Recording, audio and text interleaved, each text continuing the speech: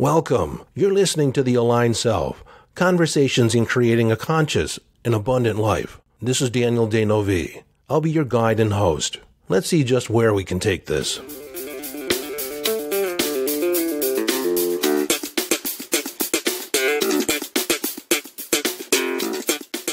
Hello, friend, and welcome back. Welcome. I'm so happy that you're here, and I'm so appreciative of your listening here. And in this episode, we're going to investigate ego, the good, the bad, and the ugly. Now, as I talk more about the ego, I'm going to reserve the good portion, or the good aspects of ego for the end. So we're going to talk about the bad aspects first, some of the ugly aspects of ego, and we'll end up talking about how the ego actually serves you. Well, if you're listening to The Aligned Self, then I know that you're invested in personal growth. You're a seeker. You're questioning, the spiritual aspects of life. And you've probably heard at one point or another that one of the spiritual goals is to kill the ego, to experience the ego death. It's generally thought that the ego, the self, the identification with, your personality, gets in the way of you truly knowing God, of truly having a relationship with the divine. Well, hold that thought, and we'll come full circle around this near the end of the podcast. So let's start out. What is ego? Ego is Latin for I. It is representative of the self-concept, self-image, self-identity, your personality, that aspect of you that you consider the I am, the part that is separate, that is contained within your skin bag, that has a life, that has relationships. That is your ego.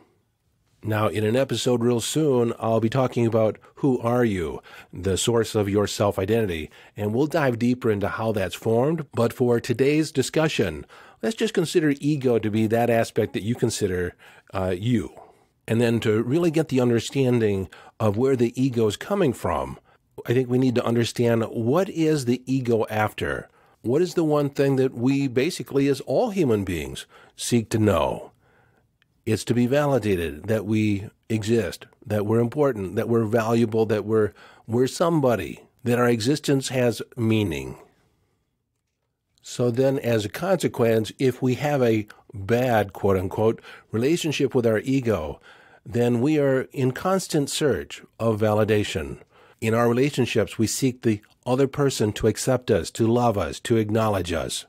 In the marketplace, it's all about the position, the job, the money, the car, the status, because all that stuff in some way, we think, means something about how great we are, how valuable we are.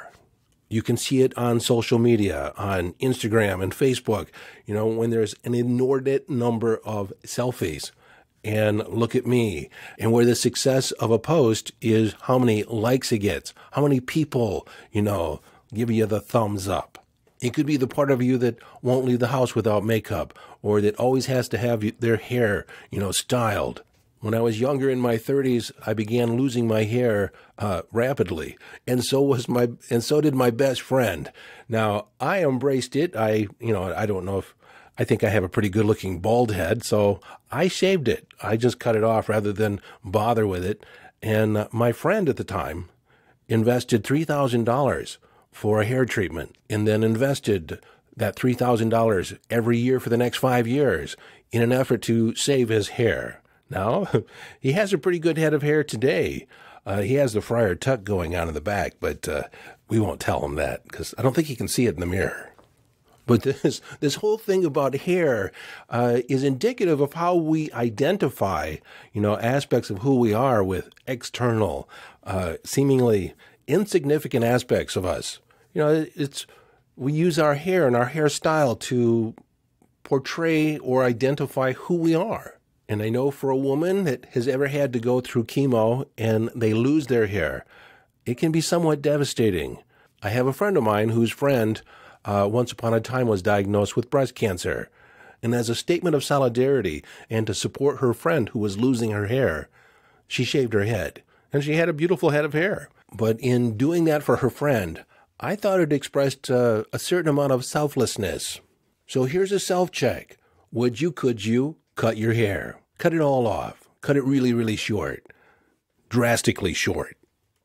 Now, I admit, if you're follically challenged like I am, then it's not that big a deal, because you probably accept it on some level.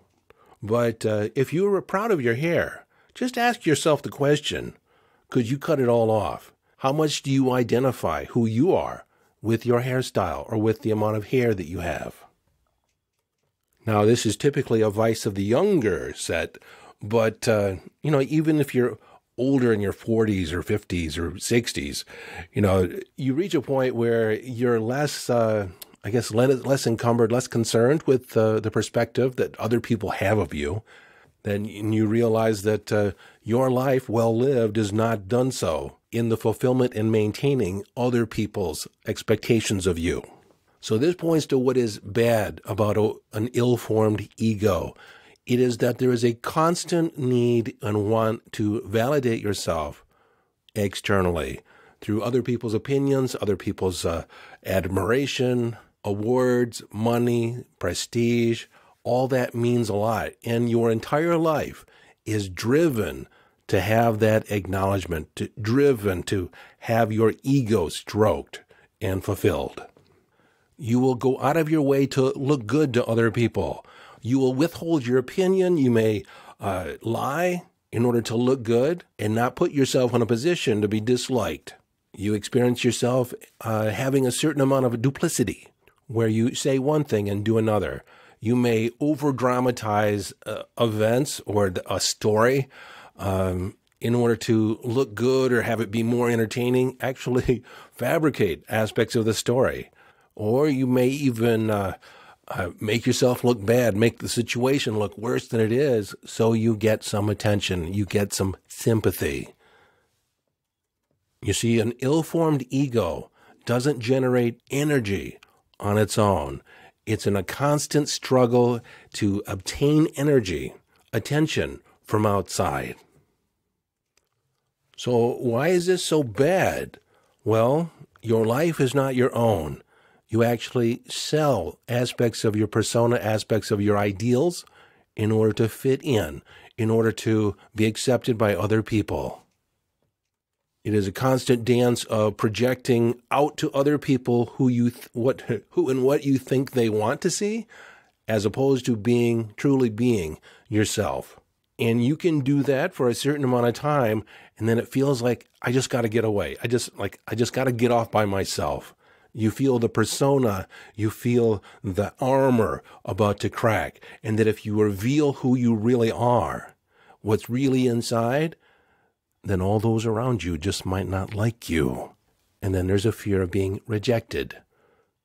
So if that's the bad, what's the ugly? Well, the ugly shows up as two personality syndromes. One is the sociopath, who doesn't care at all what you think. They're going to do what they want to do, but they have zero empathy. They can't even begin to imagine what life might be like for you. They are the people that walk all over other people and situations and don't care who they hurt. They have the idea that if you get in their way, that's your tough luck. Now, it might seem as if their ego is pretty much intact, but the truth is that it is very weak, and they have to create that defense mechanism in order to not feel anything, to not acknowledge just how they feel about themselves. And the other aspect is narcissist. And now, there is not really a narcissist. There are people that display and live with narcissistic tendencies, and the behaviors occur in a wide spectrum. But again, the source of it is not an overdeveloped ego.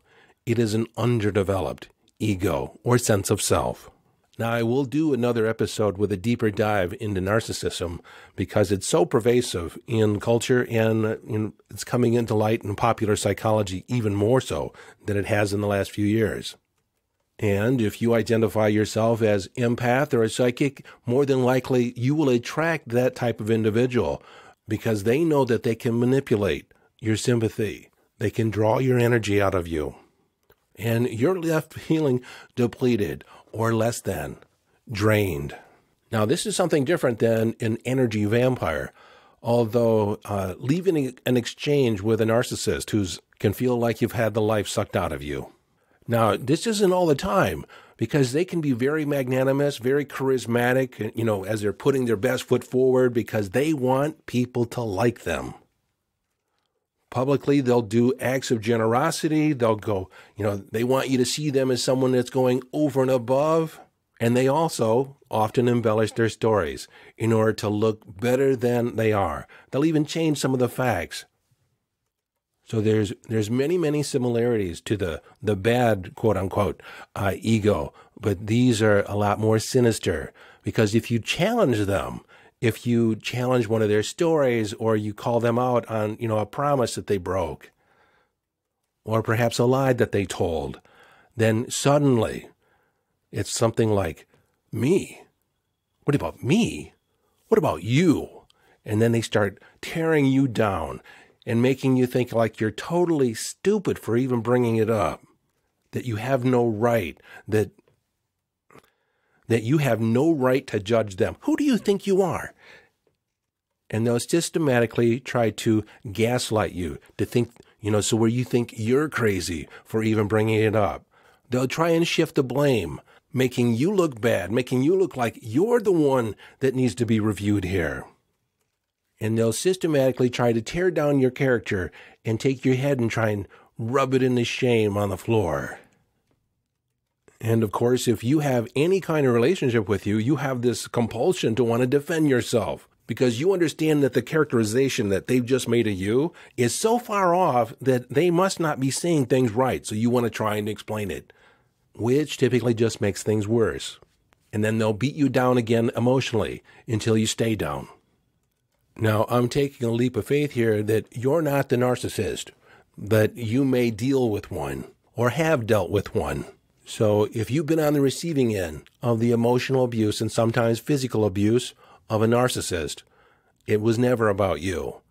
It was about them protecting their fragile ego. And they did it with anger, blame, and the only way they knew how, and that was to tear you down, so they could feel and walk away a little bit better. So if you happen to be in a relationship with a person like this and are not quite sure whether or not they are a narcissist or are displaying narcissistic tendencies, so here's a point for you to check in with. When they're out in public, they're usually magnanimous and charismatic, and other people are going to tell you or confirm, they're just amazing. I just love them. They're just so much fun and fun to be around. And it just kind of makes you sick inside, because it's all a mask. You know how they are behind closed doors, and it ain't pretty. When nobody's looking and they can let down their mask and let Mr. Hyde or Mrs. Hyde out of the closet. Now, the sad part of it is that narcissists rarely heal, because they're just not willing to be vulnerable and lower their defenses enough to really look at the damage that they cause in their relationships. If they go to a psychologist or a psychiatrist because they know they have issues, they end up quitting, because frankly, it's just too hard and embarrassing to actually deal with it. And they'll project onto the psychiatrist or the counselor and say, they're stupid, they're idiot, they don't know what they're doing. And I'm not going to waste my money with that idiot. Now, again, if you're in a relationship with someone with narcissistic tendencies, sometimes there's a compulsion on your part to explain that they are the way they are because they had a horrendous childhood. They definitely had trauma in their past. And while that's true, and it may pacify you for a while to kind of tolerate the behavior, there is a point in time where you just need to do what needs to be done, and that's to leave. Because like I said, unless they're really invested in changing, they're not going to change. So for me personally, on 4 different occasions, I've had to break up with a friend. As long as things were light, as long as we were amicable and getting along, and there wasn't anything too serious or too intimate going on, then, we were fine. They're usually charming, they're funny.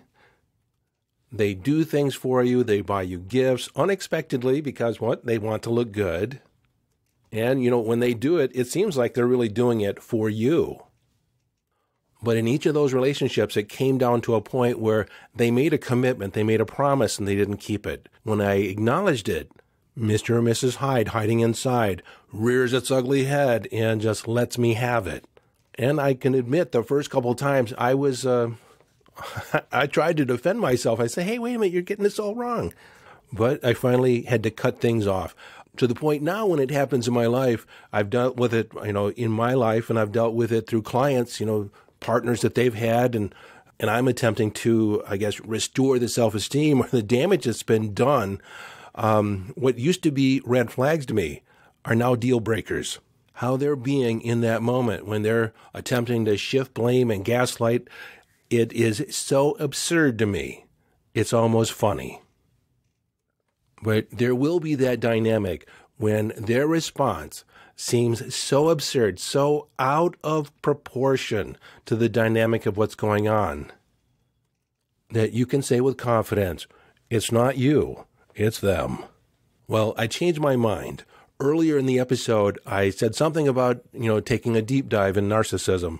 And frankly, I said more here than I wanted to say, so that's all I'm going to say, at least for the near term. Now, if you want to dive deeper into this, if you want to explore more about this, if it's something you're dealing with or something you need to heal from, search out Dr. Ramini, Ramani, on YouTube. She is probably one of the most articulate voices and quite the expert on narcissism, more so than probably 95% of the psychologists out there, because frankly, it's been considered a syndrome for so long, that just a personality defect. And it is pervasive. It's pervasive in politics. It's pervasive in leadership. My friend Matt Kramer wrote a book, Predatory Leadership, and how we support, promote, and vote for these narcissists. And then we wonder why things are all screwed up. Anyways, I'm going to leave a link in the show notes for Dr. Ramini on how to find her on YouTube. And I'll post a link to Matt Kramer's book. It's like a 99-cent Kindle. Okay, so that was the ugly. And if you've ever had to deal with it, it is ugly. Before I leave you with that, I do want to say that it is sourced typically from trauma, from a fragile self-esteem. It's not that they are overly egocentric, even though it may show up that way as an alpha male or an aggressive personality. It really comes from weakness, trying to cover up the weakness and how they feel about themselves. So have compassion for them, but you do not have to die for them. You do not have to sacrifice your well-being so that they can exist in the world. And of the friends that I've parted ways with, I want them to be happy. I want them to have the best life possible for them. But I'm not going to be the one that is their doormat. And if I was to hang around and make excuses for them and rationalizations on why they are the way they are, it would just perpetuate the behavior. So you may be wondering, at this point, is there anything good about the ego? Well, there is. When your ego is well-formed, when you have a well-formed self-concept, then you are not used by your ego in order to get validated outside, but you use the ego in order to fulfill on a mission, to be self-expressed. Because remember, we are a spiritual being immersed in the human experience. So we actually need our ego, our sense of identity, in order to create in the world. And that's, I think that's the meaning of life, to be in the process and realize that we are a creator. We create our reality through our thoughts. I believe that so much that you can create who you are for the world, that I teach it in the Aligned Self program. I've actually centered my life around the concept. But unfortunately, most people don't choose who they are in the world. It's more of a default program that's been handed to them, validated through parents and peers and other people in authority. So when you have a healthy relationship with your ego, you understand that you are not your ego. You are not your persona. It is just a tool that you use to navigate in the world. You see, for me to even be on this podcast, I need to rely on my ego to get behind the microphone so that I have a sense or a feeling like I have something worthwhile to say. But I do this not to have everyone tell me how wonderful I am, because not that many people do, but it's in order to educate, because I know that there were times in my life when I had questions. There were times in my life when I was curious about what's next, what's possible, and it was another teacher. I stand on the shoulders of other people that have taught me. I'm not saying anything new under the sun, but I'm saying it in my way. It's on my own self-expression. But again, I don't need to have a lot of likes, a lot of followers, but I would like a lot of students because that pays the bills. So through the podcast, I naturally attract clients. It's not the thrust of what I'm doing because every podcast has value. It's a standalone walk away, teaching or lesson. But I would be lying if I didn't say that I hope that, of the thousands of people that listen, that one or two of you are more than welcome to take part in my $5,000, $10,000, or $50,000 coaching program. That helps pay the bills. It feeds the family. And while I'm here to make a difference, I'm also here to fulfill on a livelihood. But clients aside, what really feeds me is that you get an aha experience, that you receive some knowledge where you feel a little bit lighter, that you have greater possibility in your life. And some of you have written me and said, these episodes have changed your life. A couple of you said they've saved your life. And those statements are very humbling to me. I have no idea. Sometimes I just sit down and talk. And like Christ said, I am not the drink, I am the chalice. And so I'm the vehicle. The knowledge is coming through me. It's come through other teachers. And so it's really not about me in the end. It's about you. So someone with a healthy ego, a good ego, will talk about us and we, and not so much about I. Take the Dalai Lama, for instance, one of the premier spiritual teachers on the planet. Somebody asked him how he would describe himself, and he replied, "I'm just a simple monk." A master will never claim themselves to be a master. They always say that they're a student because they always see that they have so much to learn. A true shaman never calls themselves a shaman. They might say mystic or spiritual teacher or holy man, but they don't say shaman. Now that's for other people to say. That's for other people to point to. So as I said before, we are a spiritual being immersed in the human experience, and we require the ego in order to fulfill on that human process, that human journey. It's part of our journey.